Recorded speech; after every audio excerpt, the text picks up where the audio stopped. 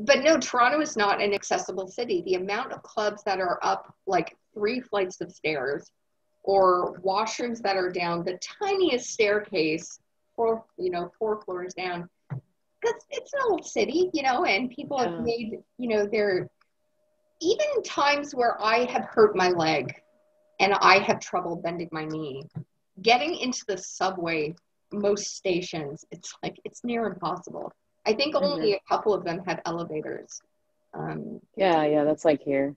Yeah. Because when my kids were in a stroller and I had to like this big stroller to get around, I dreaded taking the elevators. I would have like almost anxiety attacks over it because they were either broken or people would be like urinating in them. And it's just like, you didn't feel safe in those elevators going down into the underground. Yeah. No, exactly.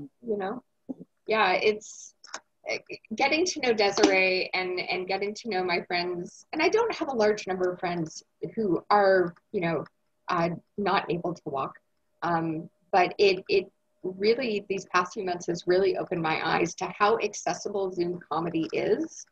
And granted, it's not the same as being in a club, but that fact that Desiree can perform as much as she can perform, I think is so great.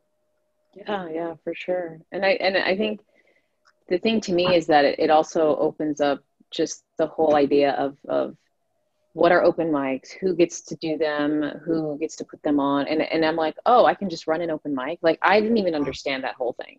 I'm just like, I thought people that ran them actually had some kind of, I don't know, some clout of some sort to get you on shows. I was like, no, they're just running mics to run them. I'm like, oh, okay. It's cool. That's fine. But I mean, you just learn, I'm learning so much more about stuff that I didn't think about before. Yeah. Yeah, no, it's true. I have seen a higher amount of diversity in these online shows than I've seen in real life, especially in Toronto. I've seen such a cross section of folks and such a cross section of voices, which has been so great, because 9 times out of 10, when I do a show in real life here, it's maybe myself and one other woman or someone who doesn't identify as male. It's pretty much all white dudes. Mm-hmm. For as big as the city is and as diverse as it is, the comedy scene doesn't really showcase that here.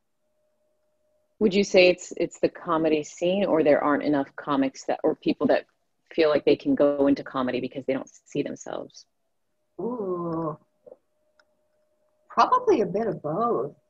Because I think when you look at lineups and you see just white dude, white dude, white dude, oh, and we have a female in the in the show tonight, that one woman who's there championing the cause.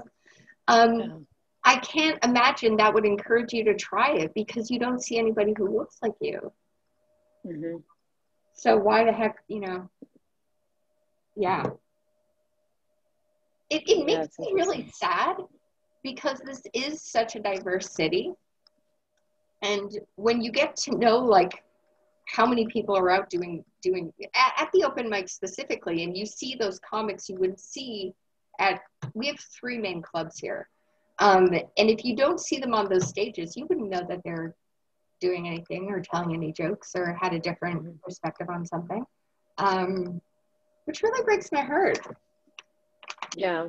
The thing that I would say that I found different about in-person open mics versus online, I mean, and maybe sometimes there's a little crossover in this thing where people don't always understand your humor. So like, for me, I'm like, what's the point of me going to an open mic if it's an all white male audience and their view on the world is not my view, and I'm going to tell them jokes and they're just not going to get it? So how do I get real feedback if my stuff is working or not? Yeah. So that's been kind of like, I think that's why I didn't really go to a lot of open mics, because sometimes people get your humor, but they laugh more when you kind of make fun of yourself or like your background versus like a real joke that you're trying to tell, I feel like.